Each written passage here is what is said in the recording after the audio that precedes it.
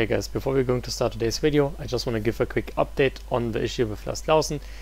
Personally, I have made my cut with it since I've posted my videos. However, there are still many people in Denmark who think, who knows, maybe Mapton made mistake too, maybe Hirsch made mistake too. But guess what guys, it's not that way simply because Lars has copied most of his files from Hirsch and Mapton, and especially because the Hirsch and Mapton software itself is tested. It's it's not the best, you can go a few more HP and newton meters more in torque, but for that it's stable. We give kind of a warranty, especially Hirsch. So guess what guys, if their software wouldn't work, there would be a lot of people who would have an issue, and especially if you say, oh, Hirsch might not be good too. Well, personally I don't like Hirsch because I find it boring, it's for old people, but you have to keep that in mind. They've been the tuner by the factory. So if they wouldn't know what they were doing, they wouldn't be the tuner. As simple as that. So everybody's saying oh, maybe Hirsch has problem too. Who knows how many people are unhappy with Hirsch? It's like saying, well, you bought a sub and it's crap, so go fuck yourself. And with Mapton, I will be very honest with you. Mapton, I find the tunes are really good, yes. I'm not going to lie, it's not like I get paid by them, and no, there's no conspiracy. Oh, you just want to make Lars so bad. No, I'm from Germany, I don't care what you are doing in Denmark. If you want to go to Lars Clausen, please just go, and when something doesn't work, don't tell me, don't say no one wants you. So do what you want. I am really sticking out of this. I just made my point that his tunes are crap and they have nothing to do, legit nothing to do with an actual tune. It's just more an engine ripper. So please be so kind, leave me alone with that shit. I made my point, I showed everything, and no, they didn't manipulate the files. Seriously, some of the people who sent me their files, they have been barely capable to do it. I had to explain them so hard and so often how to do it, and even then I sent them a guide or some links and such. They were like, how do I do it? So personally, I think someone who's barely capable of setting up an interface is not even going to be able to make edits to the software that bad. Seriously, you really would need to know which maps to edit, and these people, I know for sure they have never done that. So stop telling me something from who knows if the files are from Lars. I mean, we had to have seen the chat messages and such, and we have enough evidence. So okay, let's cut the topic here.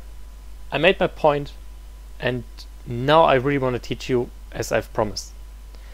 And what we're going to take a look at today is the interfaces. I will let's make a video how to set up an interface. I will upload it later today because I'm such a lazy fuck. Actually, I already made that video, but my PC crashed.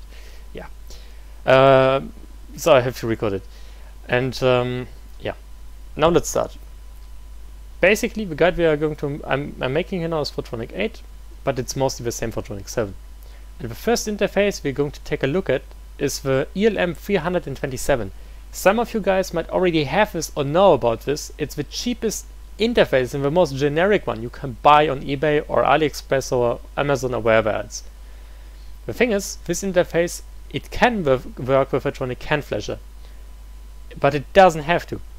I personally have one of those at home, simply because I had them as a leftover from my old car. I had a Volkswagen, very bad choice, and well, for me it doesn't work.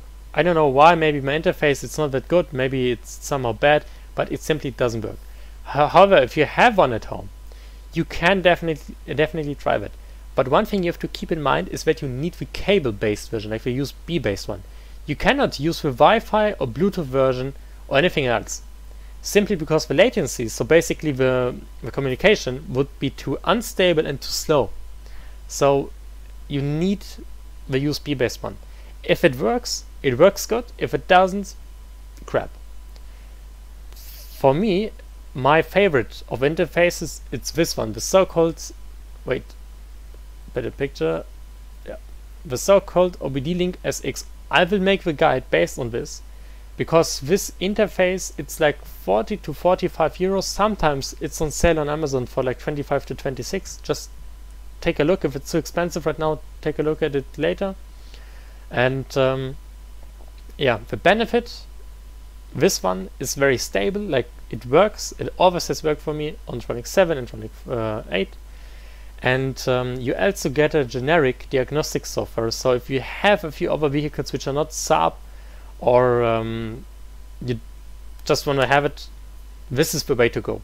In my opinion, this is the best bang for buck. Like 45 euro, yeah, 45 euros, and you get a decent interface with some software, and basically, you know, have something to start off.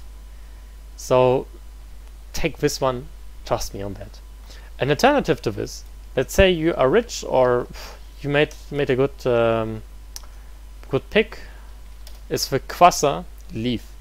It's this kind of interface. I think, yeah, maybe this one, and yeah, basically all of these Kvaser interfaces were very good, very good, but very expensive too. If you have a chance to get one on eBay for like 50 euros or maybe up to 100, it's okay. It's a very decent interface. If you can get it for this price, it's very good, very high quality, the best thing on the market actually. The next thing, this is also very interesting if you have Trionic 5. It's a so-called CAN USB adapter, and yeah, I'm not going to stick too much into this. As you can see, it's around 100 euros, but it's a very decent interface, very nice reading and writing speed, especially for Trionic 5. As said, there are a few other guides on the Trionic tuning forum you can look up for this, like how to wire it up in Trionic 5 and so. And yeah, this is a very decent interface. And now the last one I will show you, it's the so-called Combi adapter by John C. And I will link this in the description. Unlike the other interfaces, I will not make any affiliate links, anything like that. No, just go and look for that. I will write down the names of them so you can really understand them.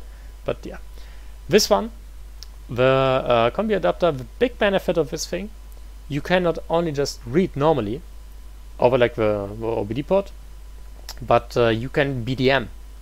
And what BDM is, it's basically the ability to read out directly from the chip. Or let's say you have messed up the entire ECU because of some power supply cut, and now you want to reflash it. And it doesn't work. There's a restore feature in TrionicCANFlasher. It doesn't work. So you then go and get a BDM software from the TXU side, and then you can just restore it by BDMing. I think this is on Trionic 5, you know, BDM, pretty neat. Very neat if you are afraid of messing up and then not having a spare ECU as a backup. But it's also very good for regular reading. Very high speeds in reading and flashing, but with 120 euros a bit expensive. But I think, in my opinion, if you have more than 7 and Trionic 7, Trionic 8, go with it. It's the best thing you can do. My recommendation. So yeah, and this was already it for today's video, and I hope you enjoyed it, and I'm going to make the other one now. See you guys.